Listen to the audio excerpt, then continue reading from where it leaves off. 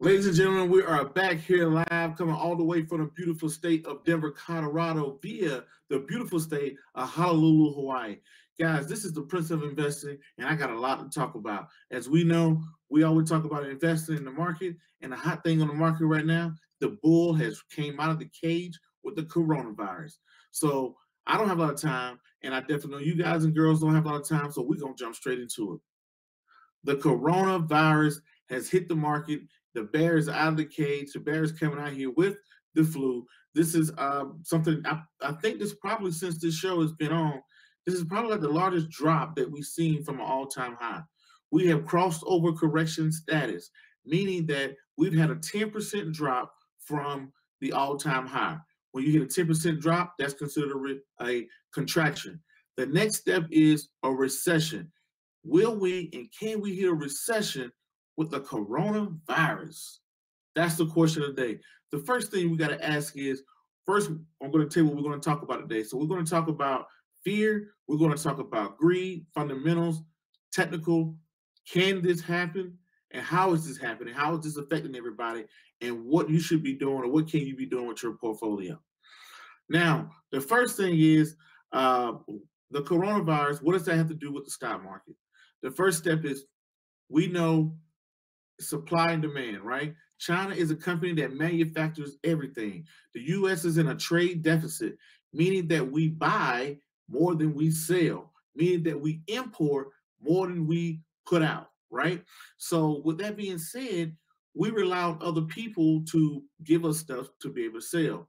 China, when people got sick, what started to happen was when people got sick, they started to shut down manufacturing. It slowed down the manufacturing there. The factory stopped, people stopped manufacturing. And when people stop manufacturing, that means that US companies don't have as much to sell. So when that happens, that can affect future profits. Now, the stock market is based off of what they're expecting to happen in the future, not what is happening today. When people are watching the stock market, they're thinking about what's going to happen in the future, not what's happening today. So now, for a prime example, Apple, take a company like Apple, a $1 trillion company that makes the iPhone. The iPhone, the iMac, MacBook, you guys and girls have all heard of Apple. Even these Beats by Dre headphones, they make a lot of things, right? They're the number one technology company that we have in the world, right? So China makes a lot of their products. What happens is Apple comes out and says that, hey, China's slowing down factories, it's hurting our ability to make money, and this is going to affect our future earnings. Because a company like Apple has already predicted how much money they expect to make for the next year. They've already said we're going to make this much money in the first quarter, this much money in the second quarter, this much money in the third. And what makes a stock goes up or down, or what makes a market goes up or down, is Wall Street's expectations of what Apple is doing and their ability to meet or beat those expectations. So for a prime example, let's take your household, for example. If you live on a salary, you know how much money you make, how much money you predict to make. Now what happens is, let's say if you was to lose your job, or you was to take a reduction in pay, or you was to have a layoff, or experience anything that can affect your pay, is automatically going to slow down everything that you do in your house. Meaning, i.e., you're not going to go to the movies, you're not going to buy that cup of ice cream. So I need to stop doing. But you're not going to go eat out as much. You're not going to that gardener that you were paying, or the whatever service. Let's say if you had a limo service, whatever service you was paying, you're going to slow that down because you're predicting a loss or to make less in the future.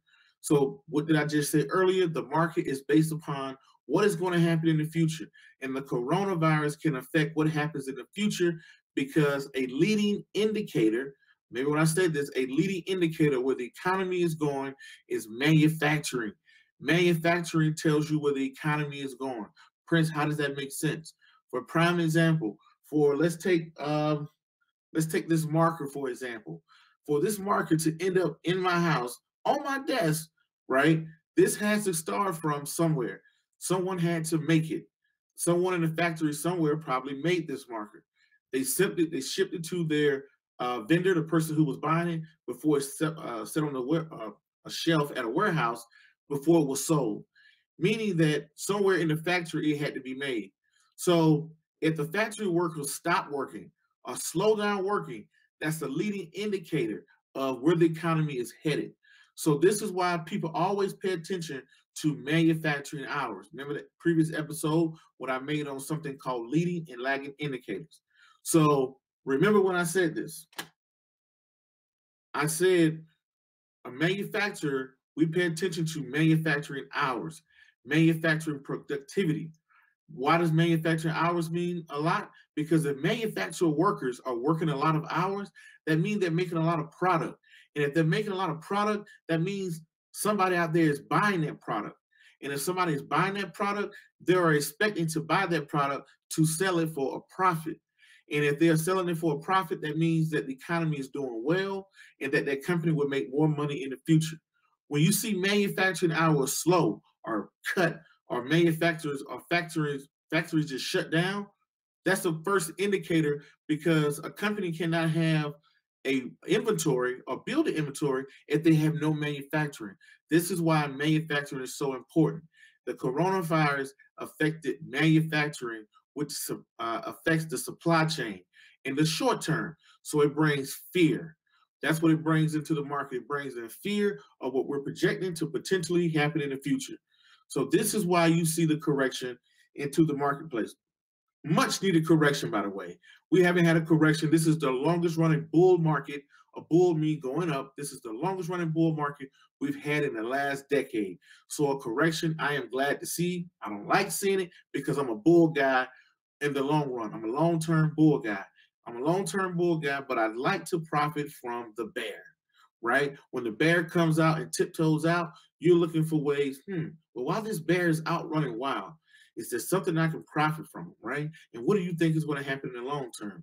First question is, at any time, this rubber band can pop back up, meaning that the coronavirus has sagged down the market and we could just wake up tomorrow and or next week and the coronavirus is not as serious as it was and the manufacturer is going to get back up on his feet and we're going to be just fine.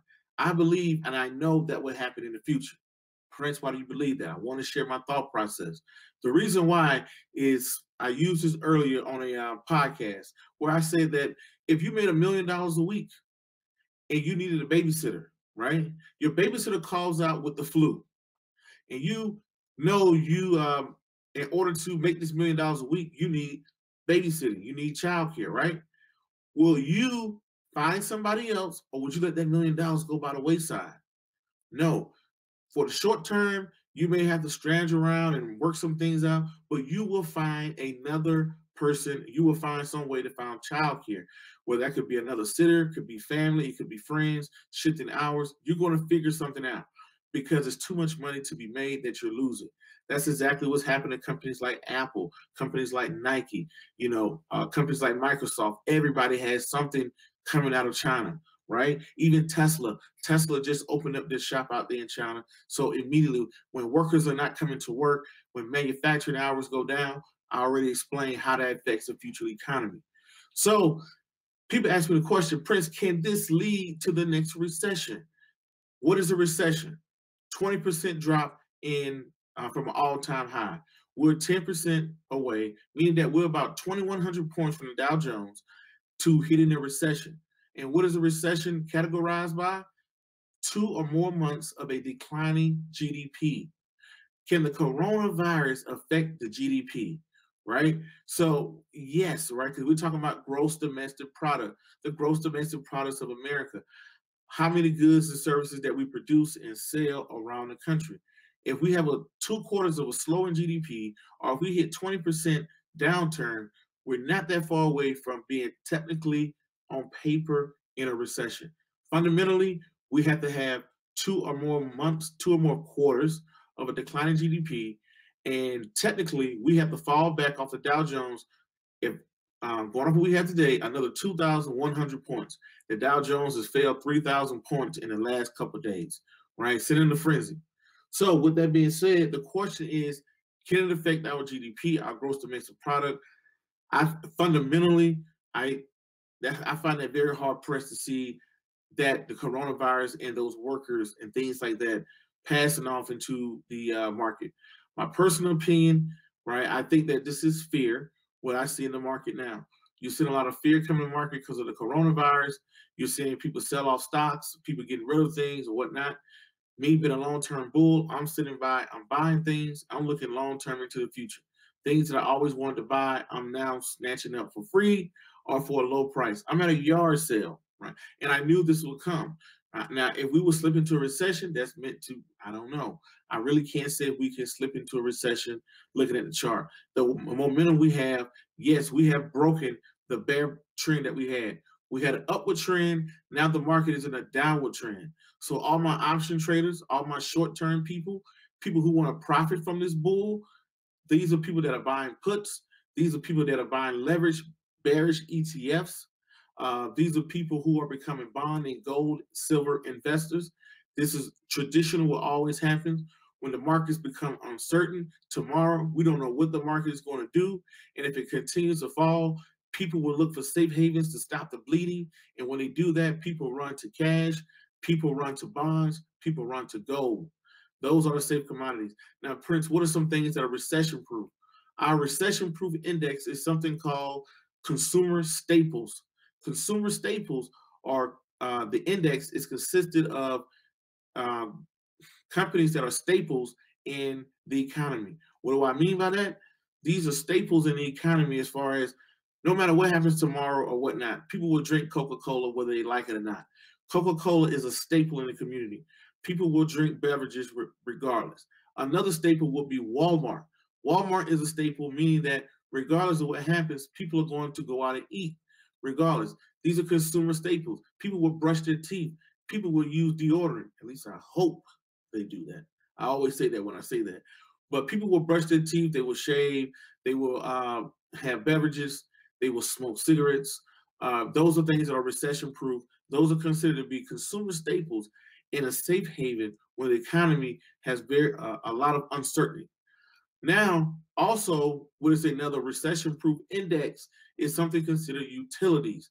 These are things that we use every day, regardless of what the market is doing. We have light bills, we have water bills. These are utilities, things that we have to buy every single day to keep our house, our business up and running. These are considered recession proof because regardless of what's happening in a recession, people will use these. So the companies, now the things that would take the massive hit, the things that have taken a massive hit are technology companies, things like our Amazon, Facebook, Microsoft, right? Those are companies, Tesla, those are companies that's taking major hits, especially if they have connections to China.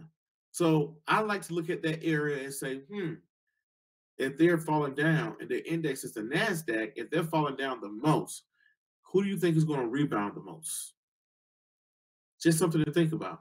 If the market goes back to where it was before all of this craziness started to happen, how much would your portfolio be up or down? So people, these are when the pessimistic people are coming out. People are looking at taking advantage of this the bear. You know, I look at it as the bear sits in the cage and he comes out every 8 to 10 years. Well, more sometimes it's mostly between 3 to 8. Having been out in the last 10 years, he comes out, he has the coronavirus, and he's growling, he's running all over the place. Everybody is scared, everybody is running, nobody knows what's going to happen.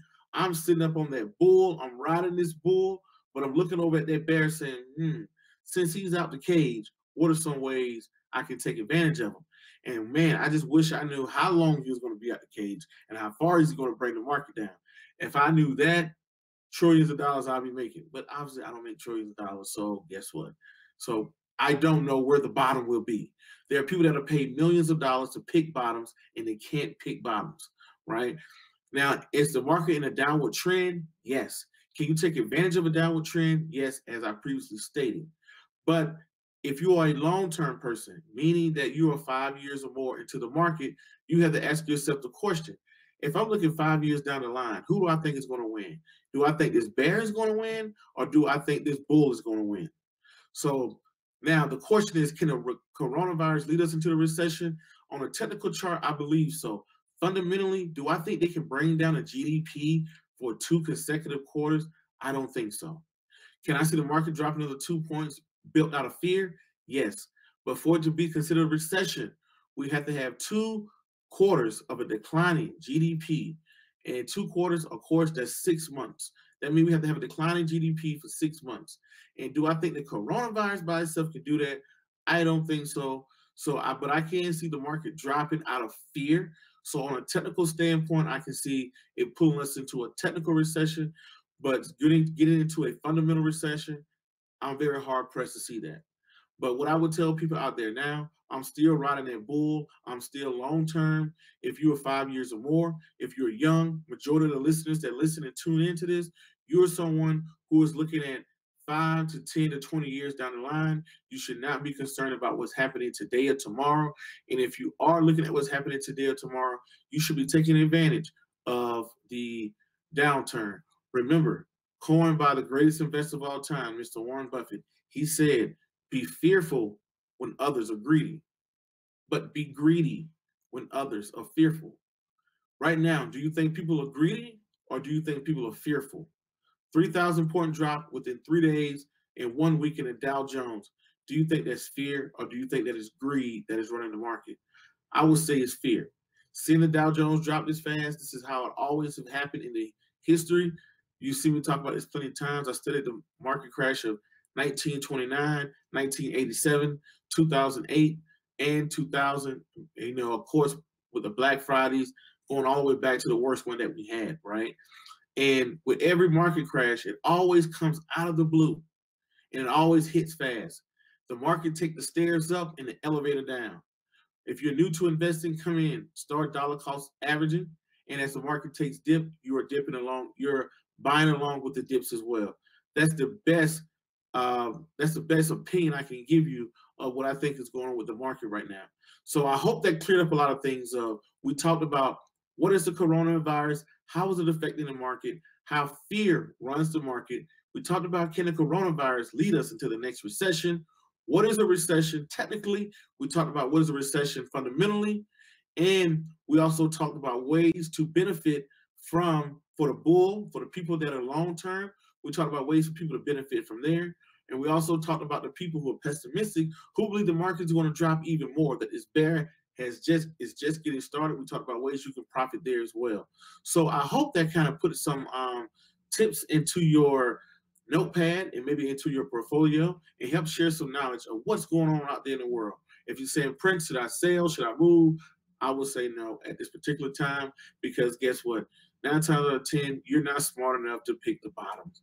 And that's not me saying it for my personal opinion. I'm speaking for statistics. Guys and girls, I'm not smart. I'm just smart enough to know what I'm dumb at. But anyway, that's my time. My name is Prince Dykes. This is the Prince of Investing. And as always, until the next video, cartoon, book, or whatever else crazy you see me do around the globe, peace, be safe, I'm out, and thank you.